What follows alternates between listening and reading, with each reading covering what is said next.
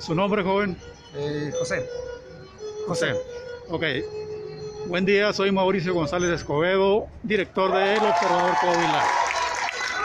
Nos encontramos frente a la Rectoría de la Universidad Autónoma de Coahuila, donde los estudiantes de la un grupo de estudiantes de la máxima casa de estudios se encuentran en plantón al no atender su propuesta, la Rectoría del Consejo Universitario, en la disminución de las cuotas de inscripción universitarias y otros requerimientos que le solicitaron a la Rectoría.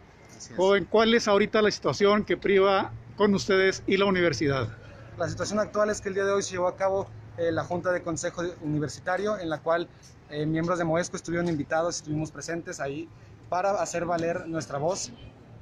A través de investigaciones, el movimiento Moesco se dio cuenta de que el 80% de la reducción en las cuotas de ingreso y ingreso sí podían perjudicar a la universidad en un plazo, por lo cual trajimos una nueva propuesta que era del 55.4%, propuesta que fundamentamos y mostramos que era totalmente viable.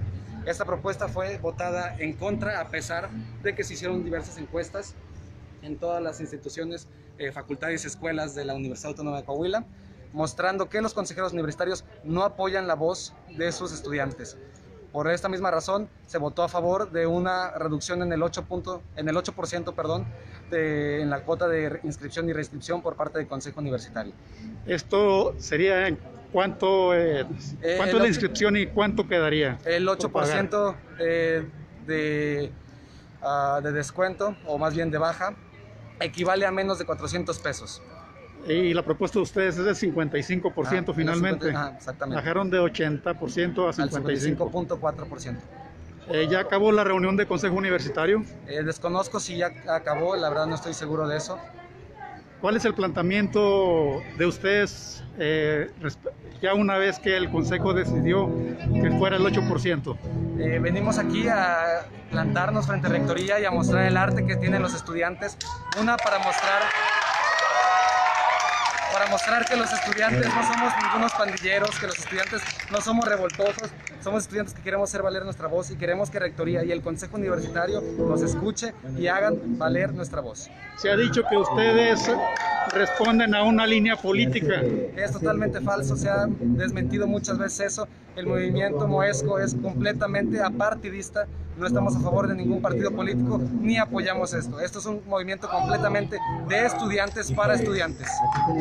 Cuando ustedes hicieron la semana pasada la propuesta al rector, traían otras peticiones, por ejemplo, el desvío de recursos, las cuestiones de abuso sexual.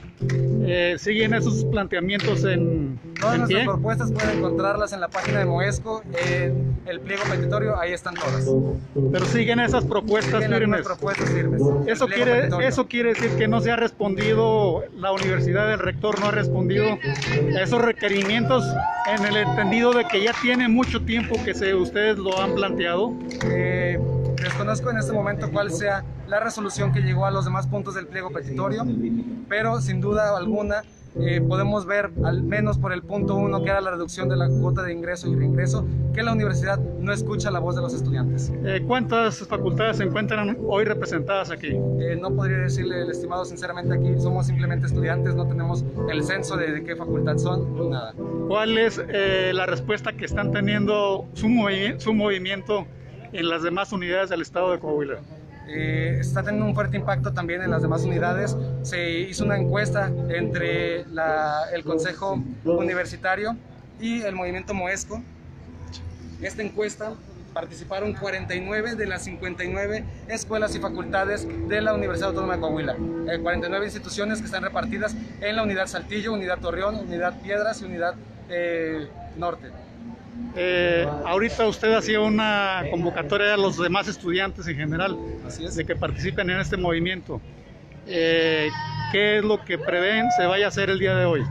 El día de hoy esperemos que se haga valer nuestra voz, es lo que queremos. Prevemos que vengan más estudiantes que hagan valer su voz, que nos apoyen, que nos ayuden a que se logre que los estudiantes que están viendo temporadas difíciles y que tal vez tengan que abandonar sus estudios, no lo hagan. Es todo. Entonces van a seguir en plantón el día de hoy. Así es. Lo que resta. Ok, gracias. Bueno, pues esa es la posición, el planteamiento de los estudiantes de la Universidad Autónoma de Coahuila que no están de acuerdo con el incremento a las cuotas de inscripción. El planteamiento concreto es de los estudiantes era de que se redujera un 80%, luego bajaron a un 50% y finalmente el Consejo Universitario determinó que sea el 8% el porcentaje con el cual no están de acuerdo.